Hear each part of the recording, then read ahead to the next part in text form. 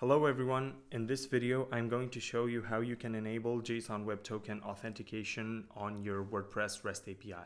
We're going to use the JWT authentication plugin by Enrique Chavez. So if you'd like to give Enrique a beer, you can find him here at enriquechavez.co. For the ones of you that don't know what JSON web tokens are, head over to jwt.io to learn more. Besides enabling JSON web token authentication, you're also going to learn how to build a kickass WordPress development environment using nothing more than 2 Docker images. So let's head over to the terminal and let's pull those images from the Docker Hub. So Docker pull MySQL. I already have it on my machine, so there's nothing to pull. And we're going to do the same for WordPress. And again, I have it on my machine, so there's nothing to pull from the Docker registry. Now, the first thing we need to do is we need to start a database container. Before that, let's create a directory to host our project. So make dir wp jwt auth. Let's cd into it. Let's clear the screen. So we are going to use the following command.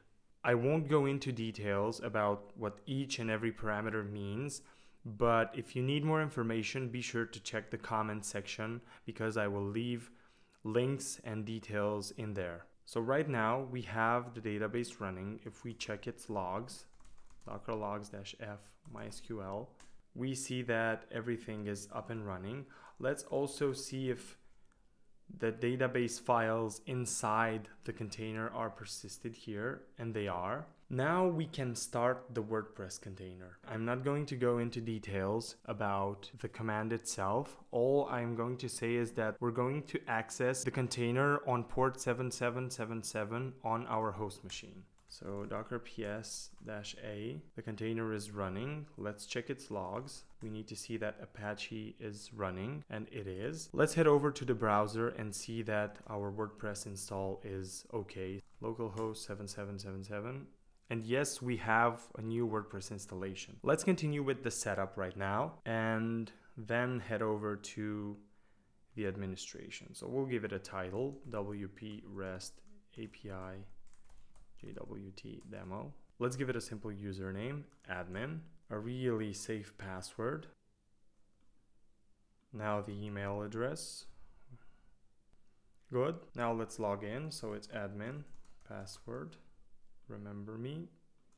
And we're inside the WordPress dashboard. So first things first, let's see if the API is running. So we'll switch over to Postman, and I have a couple of requests here. So we'll just try to pull the posts. And as you can see, the request failed. Unfortunately, it fails because of the way we have our permalink set up. So if we use $rest route and delete the WP JSON prefix and hit enter, then we can see our post here. So this is because of our permalink structure. So let's go back to the dashboard, settings, permalinks, and choose the post name permalink structure. Save changes, and if we head back to Postman and delete the REST route and revert to WP JSON and make the request, now it works. This is great. Let's now install the JSON web token authentication plugin. So we'll head over to plugins, add new.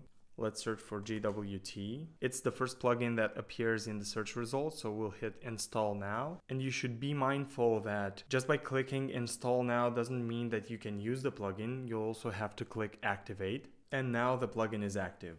Let's click view details and look at the documentation because there are a couple of steps we need to perform. I'm going to go through them in order. So let's add this to htaccess. Because we persisted the project files onto our local machine, it's very easy for us to edit files that are inside the container without having to SSH into it. We're going to edit wordpress.htaccess. And we only need to add one line from here, which is the rewrite rule. And then we also need to add this line. Let's hit save. Let's clear the screen. And the next step is to configure our secret key. So this is the key that will be used to sign all our tokens. So we're going to edit wp-config.php and we'll just drop it here. Good. Let's head over to Postman and see if anything changed. Nothing has changed. We still see our posts. The JSON webtoken plugin is exposed through this path or this endpoint on the WordPress API. This URL generates a token for us. Now that we've performed the updates, we have to restart our WordPress container. So we're going to use docker restart WordPress.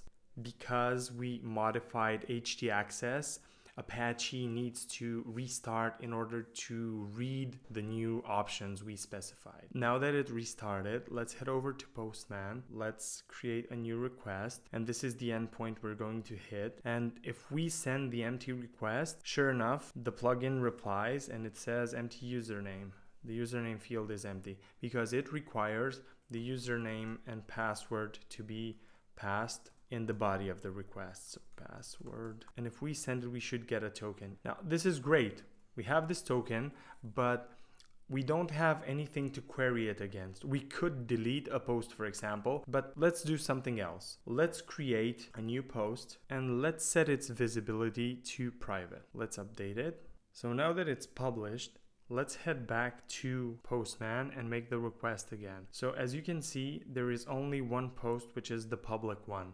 We don't get the private one, and the reason is you need to send the authorization header along with every request in order to access password protected data. So let's hit the checkbox and enable it. The token is the one we got from our request to the JWT auth endpoint. And not only this, but we also need to pass a specific param, which is status, and the status can be one of the following: private, any, publish, and draft, as far as I can remember. So if we only leave private here and send the request, we are only getting the private article. If we hit any, for example, then we're getting the private article and also the published article, the one that's available to everyone. Okay, in a nutshell, this is what I had for you today, and hopefully you find it useful. If you did, subscribe, follow me on everything, and see you next time.